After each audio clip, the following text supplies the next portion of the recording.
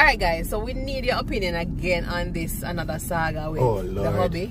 So we're just coming from Krispy Kreme, and when is it ever okay for you to put your health at risk for the sake of saving a couple coins? All the time.